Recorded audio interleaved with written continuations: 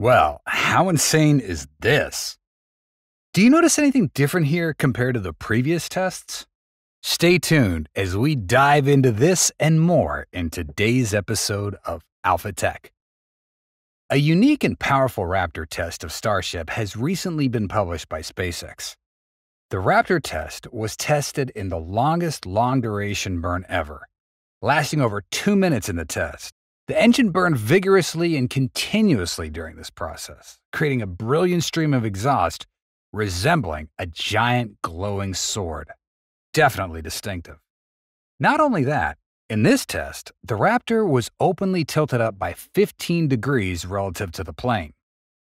Most of the previous Raptor tests were conducted on a horizontal test stand to minimize the complexity of ground equipment due to the engine's power, and the height of the horizontal test stand also simplified post-test setup for engineers and facilitated data and fuel retrieval. This also enabled SpaceX to rapidly repeat numerous tests, saving costs for the production of dozens of Raptors each month. So, why was there a change in the tilt angle in this test? First, we need to understand the significance of the number 15 degrees to answer that question.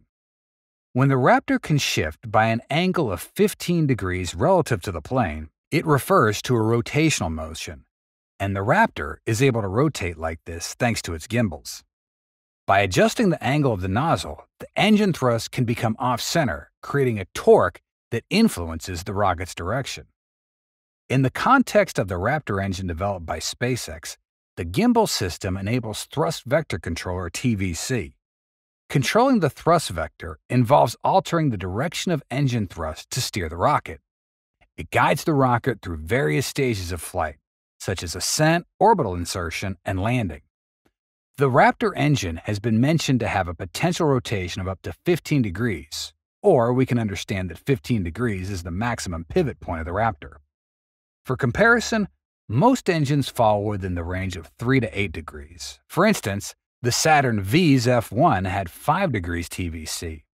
The RS-25 engines used on the Space Launch System, or SLS, and the Space Shuttle had a very high TVC at 12.5 degrees, though the newer ones are only certified up to 6 degrees. Hence, having 50 degrees is pretty impressive. It's quite useful for the Starship, as both stages need to return to certain points. The 15-degree gimbal aligns electrically with a limit of 3 engines before the engines ignite during the landing to flip the ship from horizontal to vertical as quickly as possible. This maximizes efficiency and minimizes lateral drift from the target. This potentially reduces propellant costs during the landing. The testing of this 15-degree tilt has provided insights into SpaceX's plan for the gimbaled engines on Starship. It's likely that some Raptor engines will need to execute such significant pivots. This is an important factor, as the angle of the rocket engine places stress on several components while generating hundreds of thousands of pounds of thrust. It's hard to imagine all that force passing through a relatively small gimbal mount at such a steep angle. SpaceX hasn't yet told us whether the test was successful or not. However, from the completed video segment, we've not observed any noticeable anomalies. Particularly, the structural integrity of the gimbal mechanism remained intact while subjected to maximum thrust during the testing process. Consequently, a test such as this one has provided some assurance to engineers that these components perform as expected. In fact, many have speculated that this is a test of the engines intended to support the Starship during the ascent phase. This isn't an entirely unfounded assumption, considering that SpaceX hasn't disclosed much on this matter, but we can still consider this possibility. According to the known design of the Starship, the separation between the Super Heavy booster and the upper stage of the Starship is covered by a fairing, which serves to protect the booster's fuel tanks from potential damage by the force of the Raptor engines during separation. Although there's a hot gas structure to vent rocket exhaust into the atmosphere, this structure will be relatively close to the engine nozzles. As a result, the sea-level engines might need to be directed outward at an appropriate angle. This could potentially be a test of the gimbal system to confirm its ability to sustain prolonged use.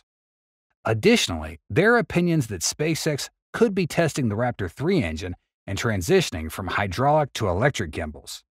As these components are integrated and concerns exist about the torque being applied at the engine mounting point, This test could be used to measure the level of stress to design appropriate supports to facilitate the maximum range of gimbal motion. After numerous rocket enthusiasts engaged in discussions about the predictions surrounding the Raptor test video, Elon Musk, the head of SpaceX, provided a succinct response on the X platform.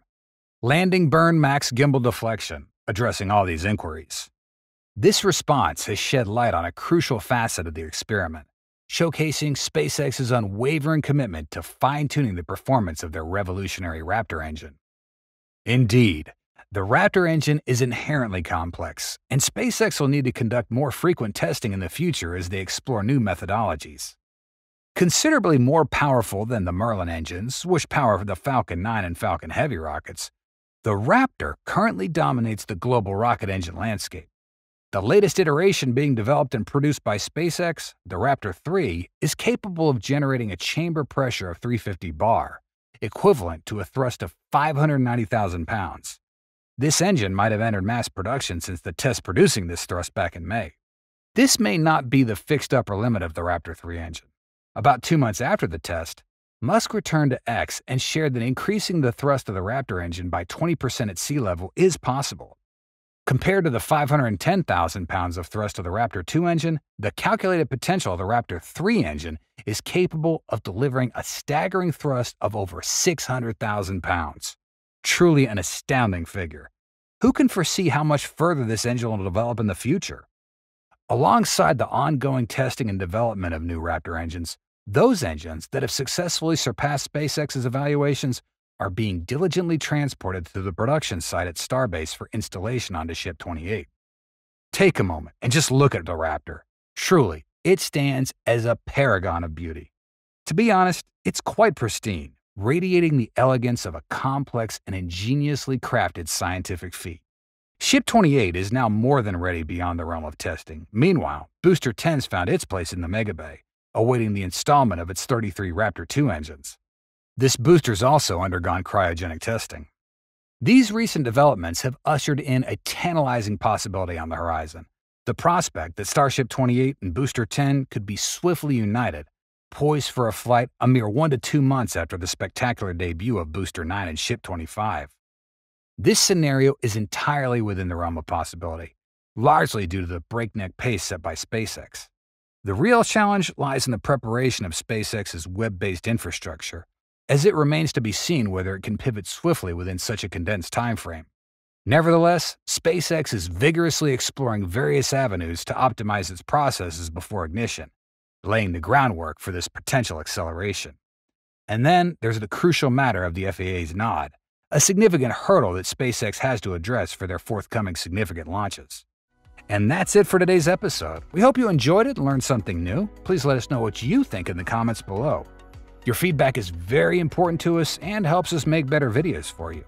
Thanks so much for watching, and we'll see you next time.